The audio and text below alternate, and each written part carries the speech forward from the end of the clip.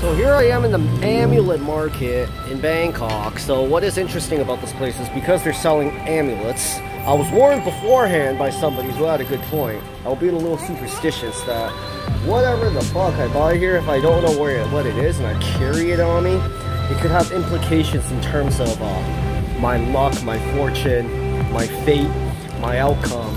So knowing me, I don't know what the hell I'm gonna buy here, but it's just an interesting experience. But with that said, what I did buy that would benefit my cause is, yo, look at this big, strong, virile dick.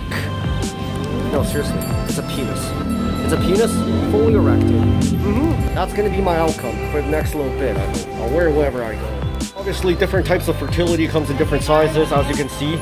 These are my huge phallic cocks, as you can see. The one that I bought to buy for myself, obviously, for good faith.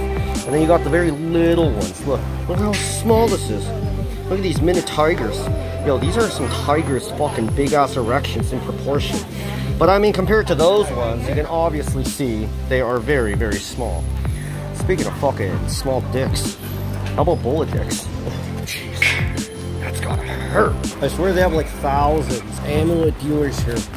They all sell like moderately different types of statues, entities. I swear they got enough fucking material here for you to build the next fucking Taj Mahal in India. Just judging by how much earthly substances they got here. And in addition to the big penises, you also got the very virile females. Look at how virile they are. Jeez, with the titties poking out, the legs spread.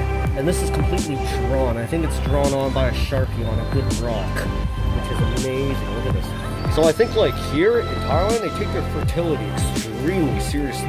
So like the men, you want to buy something to like add more power to your genitals so that you don't need Viagra for the rest of your life. Whereas the female, maybe a rock like that would make you more fertile, I guess. But like this is all spiritual. You cannot fuck around with stuff like that. If you were a man, and then you bought something that a woman would have, like one of those rocks that you just saw, use a bata boy. So insofar as I have this penis on me and they're selling tacos, I wonder like how much of a risk it is if you just put the penis too close to taco. Oh, it's getting there. It's getting there. You need some sauce. You need some sauce, boy. That's exactly. Hey, I think your taco needs some penis sauce. Oh shit, it's fucking hot.